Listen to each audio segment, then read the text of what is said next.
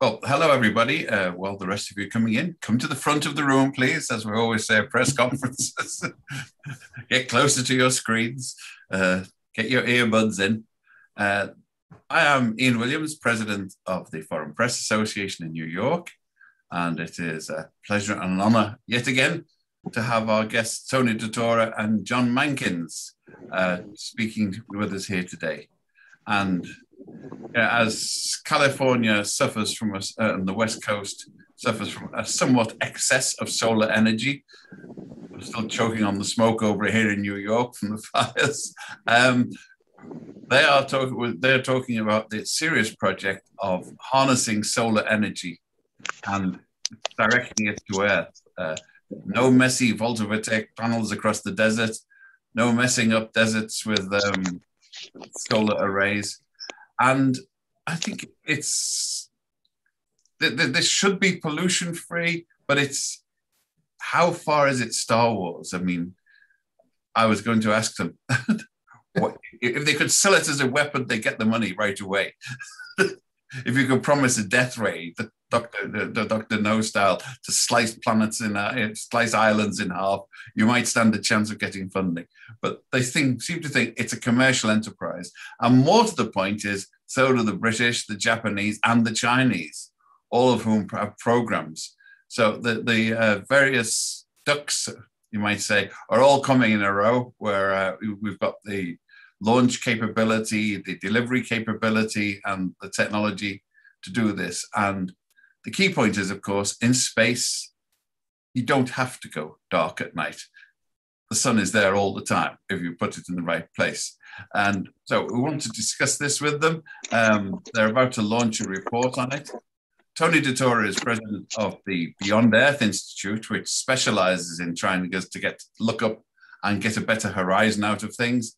And John Mankins has actually worked on it with the JPL, Jet Propulsion Laboratory, with NASA and others. So, Tony, I believe you're going to launch in and tell us, throw some light on the situation, you might say. Very good, Ian. Thank you very much. Yes, my name is Tony Tora. I'm Vice President for Policy Coherence at the Beyond Earth Institute. And we set up Beyond Earth to focus on the legal and policy framework, enabling or preventing, in the other case, communities beyond Earth. And we believe that the subject of today's event, space solar power, enables communities beyond Earth, but it also serves other significant near-term, mid-term, and long-term policy goals. So I'd now like to introduce actually John Mankins, who's an advisor to the Beyond Earth Institute and renowned expert in space solar power. Thank you very much, Tony. So it's a pleasure to be with you today for what we hope will be a fruitful discussion and an opportunity to kick off even a larger discussion about space solar power and the U.S. The argument being put forward is that it is now time for the U.S. to lead the commercial and civil development of space solar power. So why is this the case? Well, frankly, the world has an urgent need for new energy solutions. I have here a map of the world with the various individual countries grouped into large blocks, a little bit different than what you may have seen previously.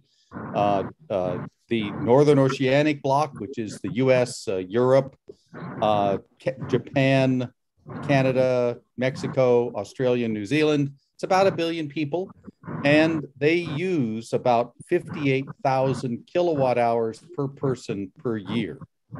And over the next 50 or 60 or 70 years, the population of this region is relatively stable with only modest growth anticipated. Then there's Eurasia, which is Western Asia, Northern Asia, comprising about 1 billion people. It's not quite as much energy. It's about 19,000 kilowatt hours per year. But again, this region is projected by the UN to be relatively stable over the coming century, the rest of this century. China, taking it as a region in and of itself, is about 1.5 billion, but as you may have seen in recent press accounts, is forecast to actually reduce in population over the next several decades. And it currently has about 26,000 kilowatt hours per person. These are all fairly substantial and fairly viable numbers, both today and looking forward. However, for Mediterranean Africa and the Middle East, it's about 500 million. And although it has 27,000 kilowatt hours per person, which is a lot of energy per year, it's slated to grow by almost 400 millions by the end of the century. And as a consequence, all of those people will need energy. The rest of the world, India, Southeast Asia and Oceania, Sub-Saharan Africa, Latin America, are all in much worse straits with regard to the energy which is available today per capita. And several of these regions, in particular Sub-Saharan Africa, is projected to grow from about 1 billion to 3.7 billion by the end of this century. And they are the worst in that they have less than 6,000 kilowatt hours, approximately 10% of these countries I described as the Northern Oceanic countries in terms of the energy per capita. So not only are they at the bottom of the heap in terms of available energy, they are projected to grow by a factor of 3 or more over the coming 5 decades. And as a consequence, not only in looking for new energy solutions and ones that will address climate concerns and be carbon zero over the next several decades for the current major economies, in addition, we have to think about sustainable energy for some 6 billion of people by 2100 in these, what I'm characterizing as emerging economies.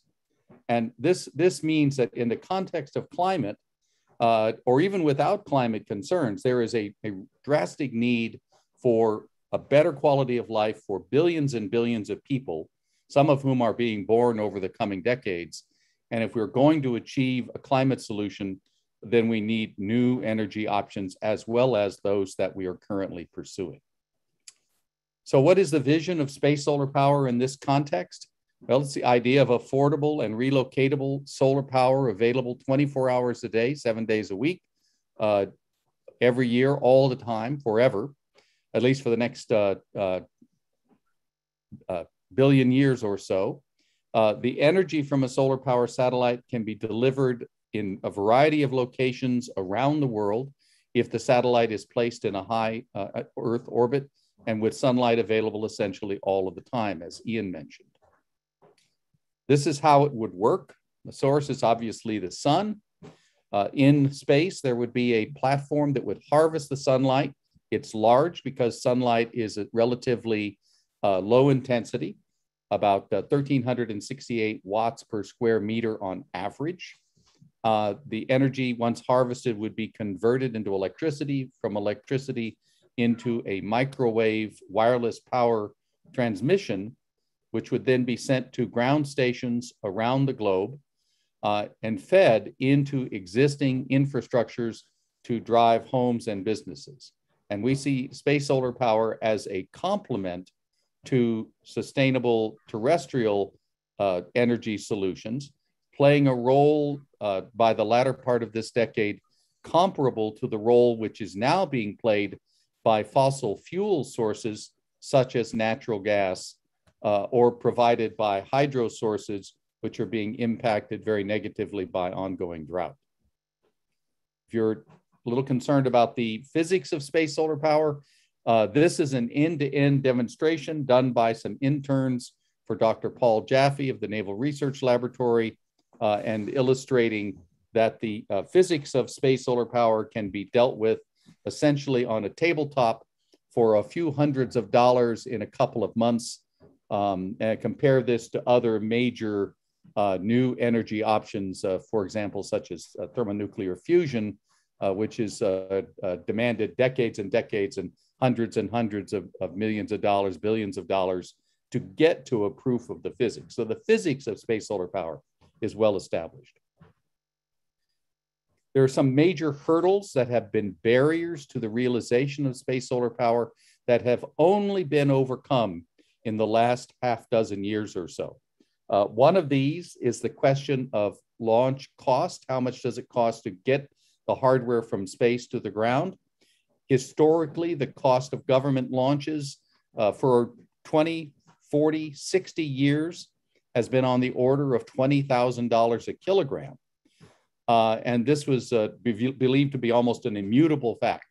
With the advent of the Falcon 9 reusable and the coming new systems of the Starship and the Starship Heavy Booster from SpaceX, and Blue Origin's New Glenn launcher, and other launch systems that are now being developed by other countries, once reusable launch systems have been proven, which they have, the cost of launch has already come down by 90% from where it was only 6 or 8 years ago. This is a huge change in the economics of space solar power, but it's not the most important one. In addition, the cost of space hardware has been much too high, $50,000, $100,000, $200,000 a kilogram.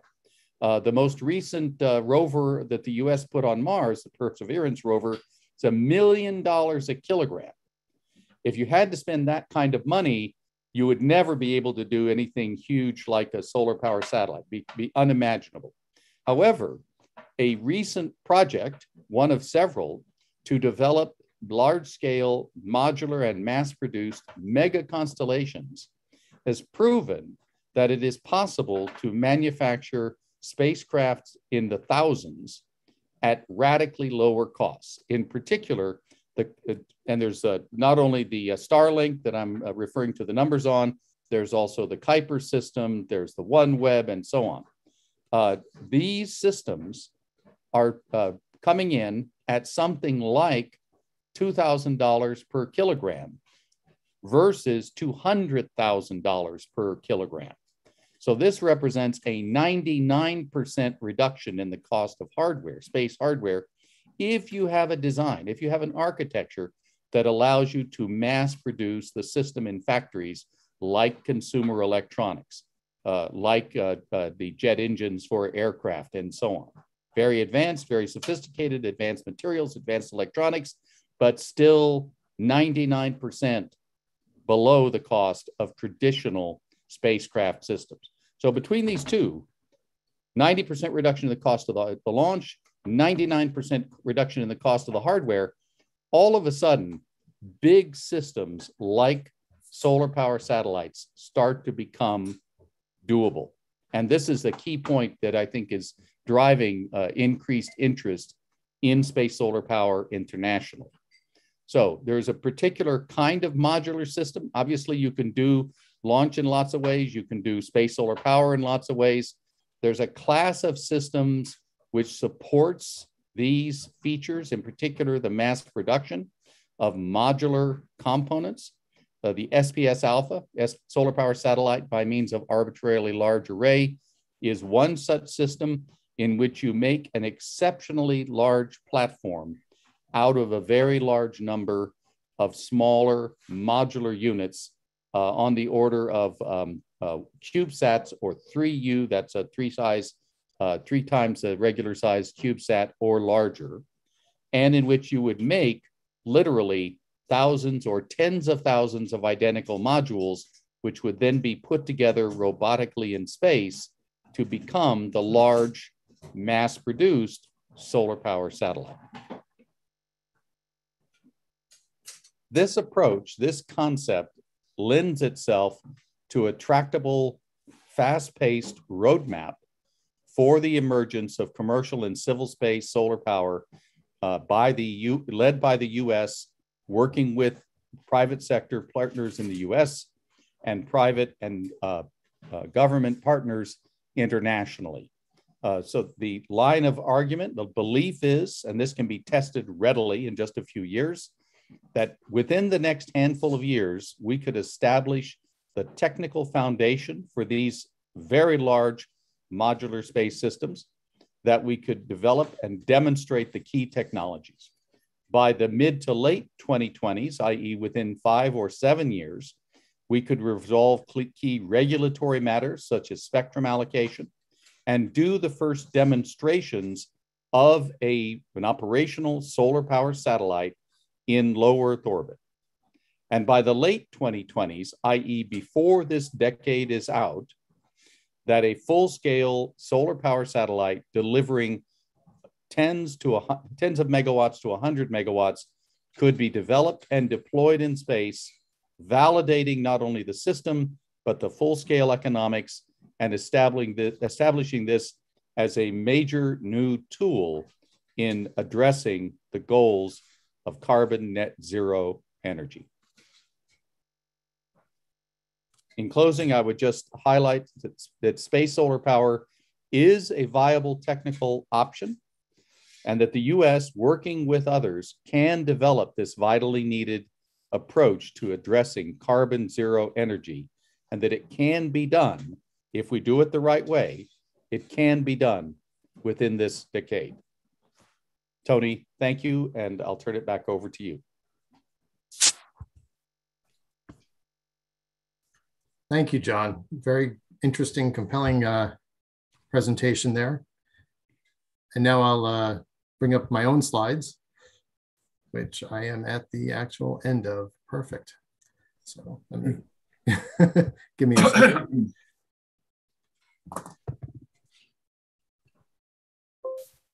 Okay. Love it when a plan comes together here. All right. So John just said we can develop this vitally needed option for carbon zero energy, but how? How can the US do this within this decade? So the Biden-Harris administration can, and we suggest they should, establish a national strategy to ensure the development and use of space solar power systems to achieve the objectives of the United States. The National Space Council, as you may be aware, issues space policy directives. These are setting broad national goals, which encompass multiple agencies across the federal government. They outline responsibilities, they establish roadmaps, and we think this is the perfect approach to establishing space solar power as a national goal and for outlining the process moving forward. So we want to use the space policy directive to use space assets to provide the ultimate green power source. Now, the key officials for space solar power on the National Space Council, the council itself is made up of senior administration officials. The vice president will obviously be key. She chairs the National Space Council itself. Secretary of State, we have large international interests and issues here. NASA administrator, obviously you're taking place in space, plus we have space goals that can be enabled by this type of power source. Secretary of Energy, obviously you could not do this sort of power system without the Secretary of Energy's involvement and the entire department. Secretary of Defense, we were talking earlier about the Department of Defense has several demonstration technology development programs. And those are interesting and they're making progress, but their goal is not to achieve a commercially usable broad system for power generation. Department of Defense has some very specific needs, primarily off-grid, where space solar power makes sense to them. We need a broader program.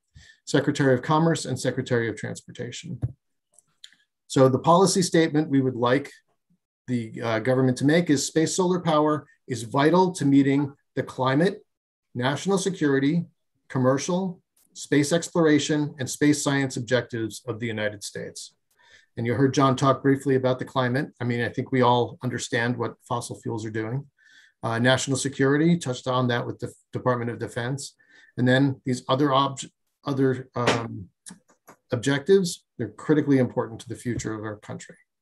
So the national policy approach would be to pursue development, demonstration, and use. John outlined some demonstration projects, but they ultimately need to be used in a commercial way. So a viable net zero carbon terrestrial energy option by the late 2020s, within a decade. Cooperating with commercial and international partners is going to be critical to achieving America's strategic objectives here. Commercial operations tend to do things more efficiently. Engaging with them, make sure that you're focused on the right things to bring that to actual full use. And working with international partners, obviously, we're looking for solutions for the world, not just for the United States. So the principles, the United States will adhere to the principles of safety. We want to make sure that the system from end to end is safe for people, for animals, for aircraft, for everything it comes into contact with. I think John outlined some of that, but the systems are designed such that they will be safe.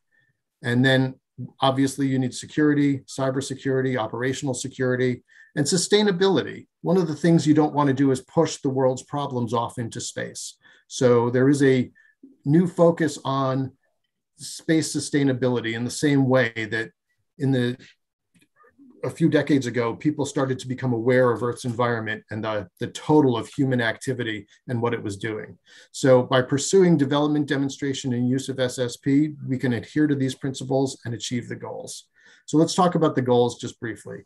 Goal A is to develop this near continuous dispatchable baseload scale net zero carbon power to markets on Earth. Now, baseload scale is what's needed on the grid at any moment. And dispatchable means you can send it where it needs to be, which means there are some power operations that aren't on the grid, but still require power. And our system could serve those needs. But we want to maximize international adoption. We want to maximize private sector adoption, and we want to minimize cost. So those all need to be in that goal. Our second goal is to develop a suitable system for lunar and planetary surface and in-space power needs. So that would also enable the range of terrestrial applications, but also space applications, and including future commercial space applications. Goal C is to establish the technical foundations and capabilities to meet those future terrestrial commercial needs, the commercial space needs, as well as the mission requirements for NASA and DoD. Goal D is demonstrate that space solar power system. And this is a proposal on the surface of the moon that's scalable to 1 megawatt electric. A second demonstration would be in Earth orbit to deliver a 100 megawatt electric to terrestrial markets, perhaps scalable up to 1 gigawatt or higher. And then finally, develop the advanced capabilities to provide future improvements, longer operational lifetime, thus enabling space solar power to be commercially competitive and broadly adopted and large scale into terrestrial markets. So in conclusion, with a directed program at the national level, space solar power can enable America to become the global leader in clean, safe, renewable, reliable, affordable, distributable, anywhere, anytime energy. Space solar power can power the world and power worlds beyond while moving the world off fossil fuels forever. So you can contact us at info@beyondearth.org or our website, beyondearth.org. And at that, I will stop sharing. And I will step in. We have some questions coming in from all of us are natural Luddites. We all have to think of the obstacles. But one of the things that intrigues me, if this is going to attract people, it's because it does something about the carbon in the atmosphere, carbon dioxide in the atmosphere, and the whole sort of fuel cycle. Have you got any equations to compare the amount of energy expended? Because rocket launchers are not carbon neutral. They burn up tremendous amounts of carbon going up, and they distribute a lot of other, possibly atmospheric warming agents on the way up as well. So do you have some equation where you can amortize that against the benefits of cheap and carbon-free electricity from space afterwards? Yeah, so the answer is absolutely. And the way that these things are usually discussed for renewable energy sources is in terms of the energy payback time. So, for example, that sounds like what I'm looking for. Yep. So because of the day-night cycle, terrestrial solar, rooftop solar, a huge variation depending on the location, the latitude, the weather, summer months versus winter months, and so on. It can take for a rooftop PV system something anywhere from 1 year to 3 years to pay back the energy that goes into making the PV array. So so let's suppose that you put it's 2 years, means you install it. You'd have to wait 2 years before you generate enough power and use that power to equal the amount of energy it took to make the solar array. For a space solar power system, because it's 24/7, it's 365, the energy payback time is weeks, on order 4 weeks or so, 4 or 5 weeks, depending on the system and depending on the details of the orbit. So rather than years, it's weeks. And that gives you a feeling for how green it is. The energy that you use, including launch and transportation and deployment, as well as the fabrication of the solar arrays and all the things that are in the platform, they pay back that energy and become completely carbon zero within about a month. Well, there's a sort of corollary to that as well, buying around what Frank is saying about the amount of hardware up there. I'm trying to remember what the name was, the shields. And the futurologist who worked out we should be looking at stars which are occluded because they're surrounded with energy capturing devices. I forget what the name of it is, but I'm sure you can fill me in. It's a famous science fiction trope. How far are we off that if we get that much stuff in space? Will any sunlight percolate through to the ground? Well, conceptually, if you build a Dyson sphere, that's what that would be called. That's the one I was looking for. Yeah. Then you're capturing all the sun's energy. So, yeah. We are unfortunately not nearly so ambitious. And of course, the concept is that the solar power satellites would work in conjunction with, in cooperation with terrestrial solar. When the sun is shining on the ground or the wind is blowing, obviously you're going to use terrestrial solar or wind.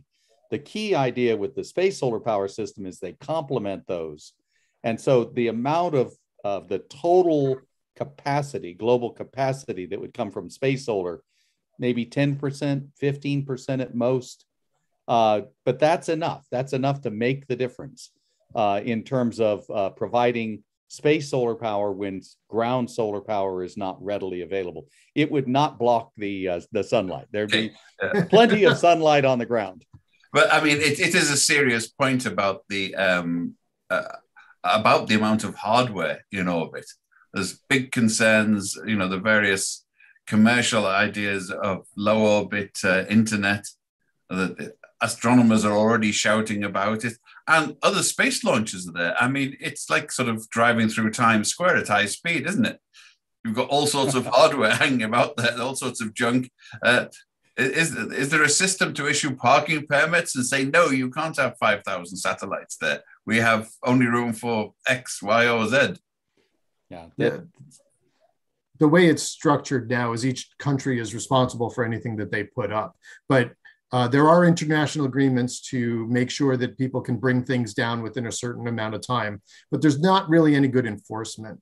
And we didn't really envision sending up tens of thousands of devices like we're doing now in low Earth orbit. So clearly we need some better space traffic management, but how that all is going to play out, we definitely need more work on that in the coming time. Now, these satellites themselves will not be in that low Earth orbit clogged mess. John, would you like to talk about that? Well, just to highlight. So the idea is that these are large integrated platforms that are assembled from lots and lots of individual pieces.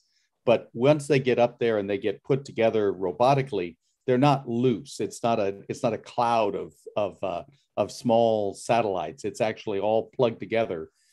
So when you take the Legos out of the box, you have to put them together to make whatever it is you're going to make. But once you put them together, then they stay that way. But I mean, how many are we talking about? The Lagrange points, we know X, Y, Z. They are so many satellites in geosynchronous orbit. How many are you talking here? So each full-scale platform based on the baseline design that exists at the moment would deliver to the ground about 2 gigawatts, which could be shared among multiple receivers, but each one would deliver about 2 gigawatts to the ground. And I think the sort of the baseline that we've looked at would be on order 100 to 300 or 400 of these platforms.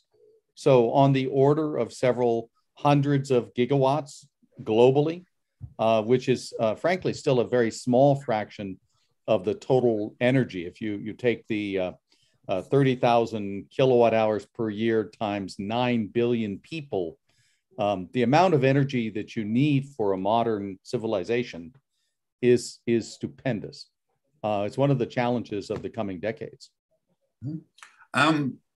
And the question that several of us are thinking of, bearing in mind that the genesis of this was Star Wars under Ronald Reagan, where these beams were supposed to be hitting other people's satellites, planes, and targets on the ground. The James Bond scenario. But quite apart from, well, that is one aspect. Can this be weaponized by other countries and this country? But also, what happens if this beam is coming down and an aircraft flies through, or the last endangered condor flows through and gets fried en route? What are you going to do? Yeah. So may I, Tony? Yes, please. Okay. So this is one of the it's absolutely one of the fundamental concerns. Goes back to the earliest thinking about solar power satellites. There are, as I said, there are a number of different ways that you can do a solar power satellite, just like there are different ways that you can do aircraft or shipping or almost anything. The key parameter to keep in mind is the intensity of the wireless power transmission. And so if you go out on a hot summer day and you look up at the sun, you're receiving from the sun about 1,000 watts of energy per square meter. So, and that's just what sunlight delivers to the Earth at noon on a clear summer day. The system that we're proposing could not actually deliver more than about 240, 250 watts per square meter at the exact center of the transmission. And it's a Gaussian distribution. So it would deliver on average about 100 watts per square meter, or about 10% of summer sunlight. And if you were to be exposed by the beam for a relatively short period of time, or even a long period of time, you would feel a little warmer. But to the best of our knowledge and the studies that have been done, including animal studies and humans actually conduct studies on microwave transmission all the time whenever they pick up a mobile phone. There are no data to suggest that at these power levels, there would be any harm to living organisms. There'd be a little bit of heating, but no, they don't have the wavelength that would allow them to, for example, to break chemical bonds and cause cancer the way that ultraviolet light from the sun causes skin cancer if you go out and spend all day, every day out in the sun. Now, you do have to worry about potential interference with aircraft or other satellites, and because it's a radio frequency signal. And there are details with regard to spectrum allocation, which are managed through a group called the International Telecommunications Union, to assure that the spectrum, the part of the electromagnetic spectrum that we would use which would be used by such systems, would not interfere with others. And we actually have fail-safe plans to assure that the transmission can only be sent to the receiver that it's intended for. It's a feedback loop, so that it can't go to any location that's not asking for it. You mean I can't steal the power? I'm sorry, no. You can't pirate the power. And if someone were going to fly through it, like an aircraft are going to go through it, so that you can shut the beam off, wait for the aircraft to pass, and then turn it back on again. And then with a relatively short-term energy storage at the receiver, you can compensate for such short interruptions. But I'd like to jump off of what John was saying and point out that these microwaves are already in use for telecommunications uses. They're used in Doppler radar. They're used in speed detectors that the police use. So there's a lot of uses for these kinds of radio frequency waves.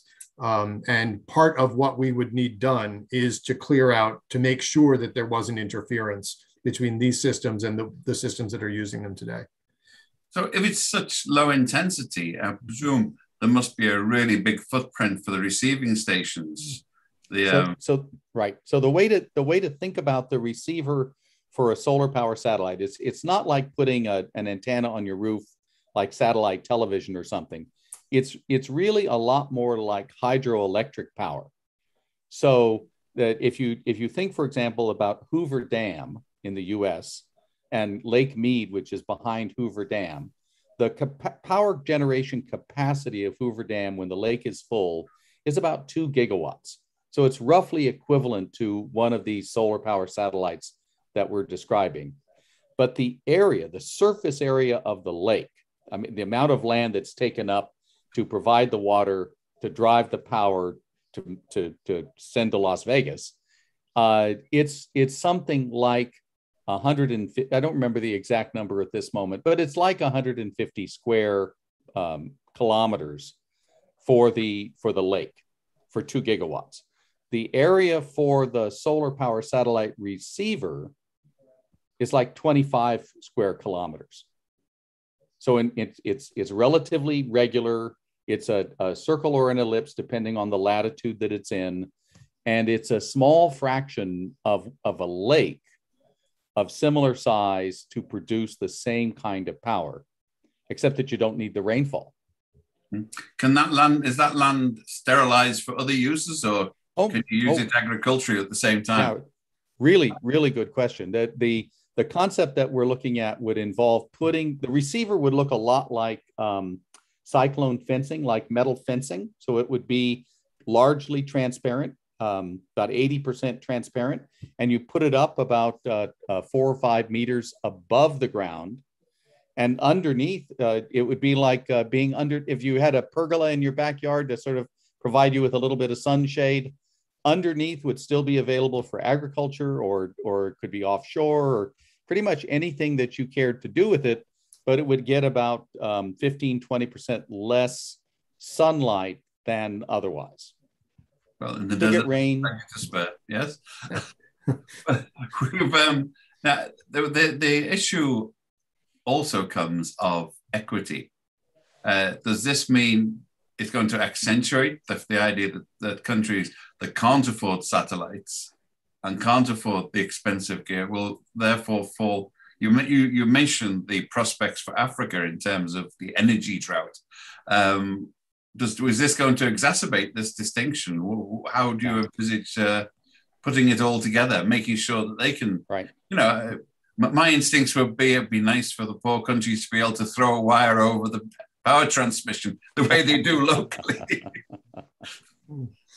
So you want to speak to that? No, that's absolutely an important question. And I think one of the points we're trying to make is that we can bring power to the world.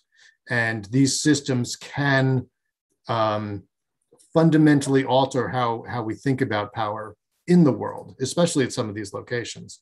There's no reason that these systems can't provide, power locally if you're someplace off the grid.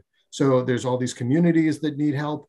There's all these, countries really that have real infrastructure problems, and this can help help alleviate a lot of that problem. John, you've given this a lot of thought, though, but I'd like you to chime in here too. Yeah, just so it's one of the most important aspects of developing space solar power in the way that we're talking about it, i.e., as a partnership between government and the private sector, and an international partnership as well, and to focus on meeting commercial and civil requirements, specifically so that the price of the system can be tractable, no more than like a major hydroelectric plant, which basically any of the countries in sub-Saharan Africa could, if they had the water, they could finance through, for example, the IMF, $5-10 billion for a major hydro plant, but they don't have the water, they don't have the territory, they don't have the terrain.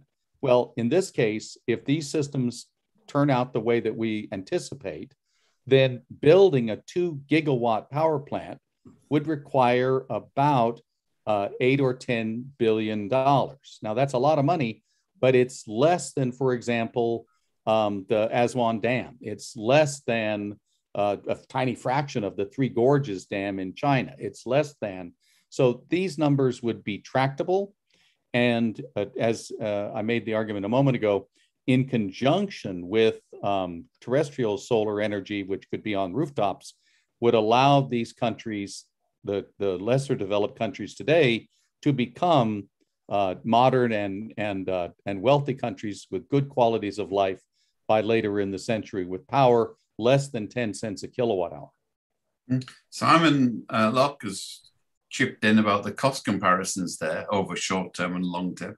Now, in power generation, the base loads, the one that they rely on all of the time, people want to keep it as cheap as possible and introduce, only call on the more expensive sources when they have to, when the demand shoots up. Well, how does the solar power baseload cost compare with nuclear, thermal, all of the other various forms? Yeah, so very competitive with existing power plants, cheaper than nuclear, not as cheap as terrestrial solar for intermittent power. But if you actually tried to provide solar power for baseload power in Berlin, in Paris, in Tokyo, in Singapore, where it can be overcast and rainy for 3 or 4 weeks at a time. And the rest. And the rest. So any place people live, they live there because there's water, there's rain, it's overcast. And this is one of the great challenges for achieving carbon zero in the next several decades, because you can't suddenly say, well, you're going to shut down your economy during the month of December.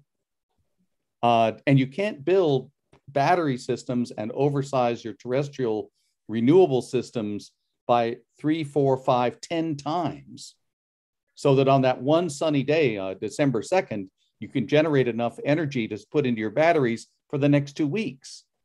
And so if you had a solution where you could call up dispatchable green energy, provide it for those 2 weeks, and then switch it from Berlin to Cairo or to wherever, that becomes a really attractive option. I don't think Cairo worries much about rainstorms. They actually have their own monsoon season. It's not much, but they do have their monsoon season. Sure. So, but this is. Are there any provisions for storage in space, or does it have to come down to the ground to get stored? Oh, down to the ground. Yeah. Batteries are heavy and expensive. Mm-hmm, quite. I was wondering whether you had any thought on systems up there and how to do it. Here we are at another one. Where are we? Sorry, it's partly occluded by the next question. Regionally adaptive systems should be used where it makes economic sense. However, baseload power needs to be addressed in all markets for all days, as well as dispatchable sources. I presume you're going to agree with that, from Gary Barnard. It's true. It's true. And also not just the daytime, but also if you look at the one location may have wonderful solar in the middle of summer, but in the middle of December it has terrible solar.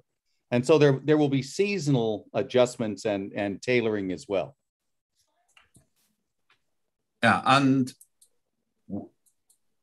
the point about these areas that would be used for reception is that they would tend to be remote. I don't think anyone's going to give over Central Park for a solar receiver, or does this all include the transmission costs from the reception site to the point of use? The financial numbers absolutely include the end-to-end costs, the fabrication, the launch, the deployment, the transmission, and the receiving system integration to the grid. And absolutely, all of those things have to be done. So like I said, you wouldn't anticipate putting a lake in the middle of New York City either. There is one. There is one. I've seen it in well, no. It's a pond. It's a pond. Okay. But if you think of it like think about it like hydro, but hydro where you can basically choose where you want to put the lake, and you still get to use the land underneath. Mm-hmm. And so New York just recently closed down the nuclear power plant that was supplying a significant portion of it. At Indian Point, yes. Yeah. So, but Indian Point was not in New York City. I mean, it was upriver. So, hey, if any missile had hit it, would have been in New York City in bits. but I think John's point is valid that it needs to be close by when you're doing something like a city, so you don't have to displace populations. I actually rather there's a lot of work that would need to be done. A place that I think it's actually very attractive is a lot of these places where they've done large scale coal mining. It would be a way of rehabilitating the land where these areas are quite similar to the receiving sites that we're talking about, and would be a thing that you could do that would help rehabilitate and make those locations, for example, in West Virginia, still centers of energy production in the U.S. Can you see the question from Gary Barnard, or the contribution? Power sharing is analogous to the problem of transport between reception sites and the point of use, up to 400 miles in standard utility practice. Yep, exactly. So as I said, so like for example, West Virginia would be within a very typical range for to provide power to either New York or to Chicago. Yeah, which existing systems already do, of course. Exactly. Yeah, but I don't know. Have you checked the reliability of those systems yet? This country's third world in its power. Well, and they're all fossil fuel based at the moment, or at least largely. Yes. Yeah, but the grid is there, needs to be upgraded, but the question is, how do we get off the carbon habit and do it in just a little while? Okay, Stanley Corn wants to know, and we're getting into the technicalities now. Unless the transmitting satellites are in geostationary orbit, they will not remain fixed with respect to the receiving sites. How do you plan to direct the beams to the reception sites? Yeah, so the concept and the technology which has been developed and pursued over the last 25 years involves a thing which is called a retrodirective phased array. So the concept would be that the transmitting system is an active phased array, like a radar, but instead of being able to point at targets that are not cooperating, instead you have a beacon at the site of the receiving antenna, and that beacon sends a signal to the platform. That signal is necessary to basically orchestrate the transmission from many individual satellite elements. And then the beam is created as a coherent beam and sent at the relatively low intensity that we spoke about to and only to the receiver that it's supposed to send it to. And so it's a little bit like a spotlight, but only pointing at the location that is called for it. Mm-hmm. And John, can you touch on just what orbits are ideal for? Yeah. So we absolutely have looked at geostationary Earth orbits because of the active phased array. You don't actually have to be in the precise geostationary Earth orbit. Because the beam is not being mechanically pointed, but rather actively electronically steered to the site where the beacon is coming from. So as a consequence, you can also be in what's called a geosynchronous Earth orbit or others that are near geostationary Earth orbit for the operational system. We've also looked at lower orbits, middle Earth orbits for some of the demonstrations because it would make the overall cost of a large-scale demo more affordable. Any more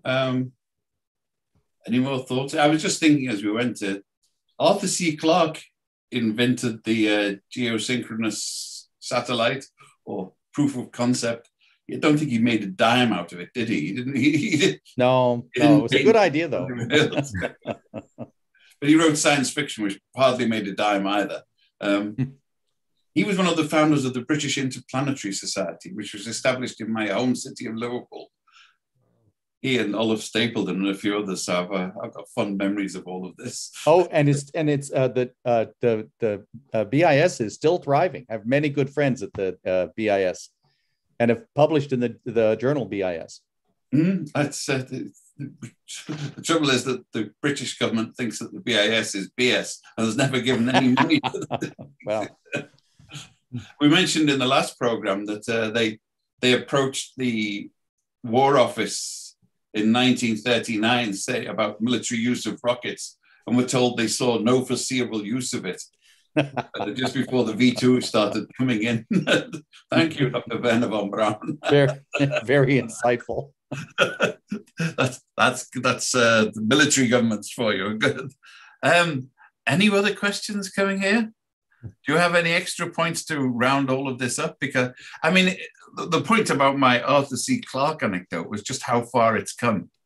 He produced it at what at the time seemed like a science fictional concept. And to show my age, we had a recently acquired television, and I think I got up early in the morning to watch the Telsat television broadcasts across the Atlantic for the first time. Telstar, that was it. Telstar, and, yep. Yeah, you know, wiggly black and white images. And this was, you know, this was almost science fiction. It was on a par with teleportation at the time, I think. But it shows the progress of technology and what is there. And we should be deservedly skeptical about these things, but at the same time, we should be open-minded and realize that what seems impossible on one era looks like magic is in the other side science and practicable. Yeah. And 10 years ago, this didn't look economically feasible, and now it does. And 10 years from now, it could be, you know, proven out, demonstrated, and put into use. So it could be superseded by something even more. Oh, you never know. Sorry, but on the, welcome that as well. Hand, don't put your pension fund in the one satellite. Yeah. Simon Locke is putting in another sort of note of caution. Are there things that keep you up at night about the uses of the technology, which I think comes to my weaponization subject and, or, you know, even inadvertent mishaps? What keeps me up at night is that people might not take it seriously. So, John, yeah, you have an answer? I have good colleagues working with the Chinese Academy of Space Technology, and they take it seriously and they're working on it.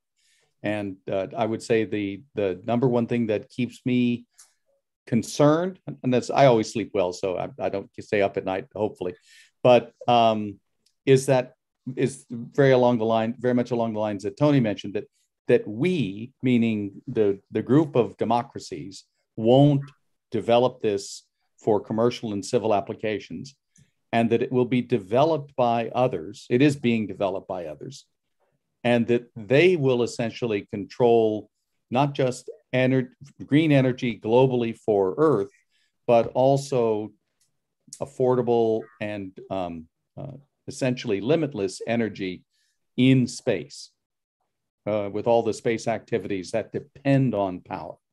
And I would very much rather see the US and our allies and friends be the ones who develop it. Gary Barnard again refers to the Lunar Surface Innovation Consortium, LSIC presentation on a visual arc on space solar power and ancillary services beaming. So if you all want to look at that, we can put the reference out for people afterwards. It's it's science fiction becoming science fact. It's always a reassuring prospect, and no radiation in space from this, at least. Hold on, there's another question just come in. That's a point. How can this technology be harnessed for transport applications? I was about to ask her, sort of lifting up by its own bootstraps. Can this power the lift vehicles? And this was actually looked at. This was actually looked at as an idea by one of the inventors of microwave wireless power transmission. His name was Bill Brown. He was at the Raytheon Corporation. And I should also do a shout out for, of course, Peter Glaser, who invented the idea of the solar power satellite. But he called it Bill Brown called it transportronics. And the idea is entirely valid. That once you put up 1 or 2 solar power satellites, then you can use the solar power satellites to beam energy to the transportation vehicles that are bringing up the rest. And as you start to proliferate these systems in space, you could also use them to drive down the cost and increase the cost effectiveness of transportation everywhere in cislunar space, the Earth-Moon space. There's no reason you couldn't put these systems, for example, in orbit around Mars, anywhere where the sun shines, and then use them to drive fast and efficient electric propulsion, better than you can do with solar, anywhere between Earth and Mars. So there's a lot of transportation applications. They're not very useful for getting things up into space because the power density is kept low so that they'll be safe. And it takes a lot of power to get out of Earth's gravity. So, yeah. One of the other pieces of that is electrifying the vehicles. So electric cars, electric trains, electric airplanes they're working with now. Ships, it strikes me as the most feasible. And then the best production of electricity becomes enabling for all of those transportation services. So, sorry. No, I was just thinking, I was looking at the transport systems and I was thinking that a large container ship might be a big enough receiver to get the energy from space after all. Yeah. You can if there's a stupendous amount of power inside a diesel engine. That's why they get hot. I mean, so, and okay, I used to work on the railroad and I've been in those engine rooms. They're noisy. I know exactly what I'm talking about. So one of the actual early DoD use cases was looking at forward deployed military bases, and they have to sort of truck in all of their fuel. So if you have this kind of system that could be deployed with that, they thought that A, it makes logistics easier, and B, it's just a good approach. You don't have to worry about leaving things behind and dealing with all of that sort of thing. John, you're more up to date on the current state of the play with those two. Yeah, the same thing is very much true with remote industrial applications like mining, for example, or smelters. But in the case of both military applications and like forward operating bases and mining operations, those organizations are trying to make the transition from petroleum vehicles, where you've got to ship in diesel fuel at great cost and great risk, to electric vehicles that can be periodically recharged, not beaming the power to them while they're moving, but charge them, for example, when they're in the service pool. You charge them up and then they're good for 300 or 400 miles. Well, that kind of strategy is very amenable to space solar power systems. But that in those kinds of applications, you don't care so much about the cost per kilowatt hour because it's a military purpose and you're trying to not lose lives to explosive devices. And so $3-4 a kilowatt hour is not an unthinkable price, but for our proposition and to do something about global, affordable green energy, you've got to be down at a dime, at 10 cents per kilowatt hour or less, not $1 a kilowatt hour or more. Okay, well, coming to the green, I think we're coming to the end of the clock. Caitlin, do you have the Chiron for what's coming up? I'd like to thank you both. This is Tony Tora and John Mankins from Beyond Earth Institute, expounding on the practicability, and I say that as not with a question mark, of space-generated energy. And this is the second we've had Beyond Earth Institute. A thank you out there to Steve Wolf, who made it all possible by introducing us. Forthcoming briefings. Similar, we have a UN Food Systems Summit with Marianne Nestle, and questions being asked in Africa about whether fertilizer and green revolution type industrial agriculture is really the answer. We're going to look at the US, Russia, China critical triangle. We have reminiscences from Tom Osborne, ABC correspondent, about his decade working with Peter Jennings, the veteran foreign correspondent. And we've got Shashi Tharoor from India coming soon. It'll be in time probably to talk to us about all sorts of things about India. One of them might be India's bid yet again for a permanent Security Council seat. So please register, join, look up, hey, donate as well if you want. But we're always looking for subjects that would interest. Please drop us a line and introduce us. This one has been really good. We could say we're in orbit about it. Thank you very much. Next week we introduce the Vulcan Space Command